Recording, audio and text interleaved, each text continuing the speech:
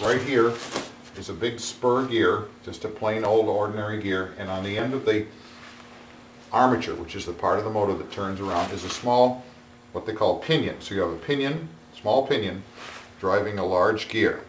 That means the motor turns faster than the wheel because you're getting a reduction. This has to go around probably 4 times for every time the wheel turns around. This is not a speed demon. If this went 20 miles an hour, I would think it was really going pretty fast, and we obviously don't run it very fast now. But I say, it did run right to here. Not going to run much further before we do a lot of work on it. On either side you have wheels. These are what they call a railroad profile. They're 33 inches in diameter, and the profile is, well, we'll see how wide it is. That's why we carry this tape measure with us at all time. It's about 3.5 inches wide, which is standard for railroads. Trolley cars would have had one that was only about 2.5 inches wide.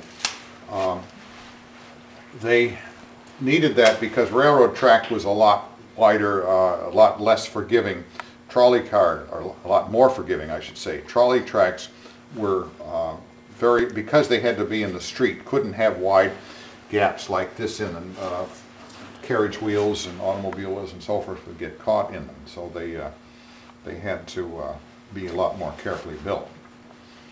These wheels have worn down, you can look at the end there, have worn down pretty thin. In fact, you can see right here how this is, the metal has kind of worked its way over here.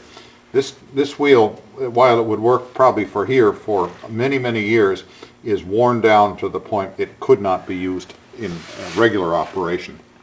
This tread should be probably 1.5 to 2 inches thick. In other words, the wheel would be almost 2 inches larger in diameter.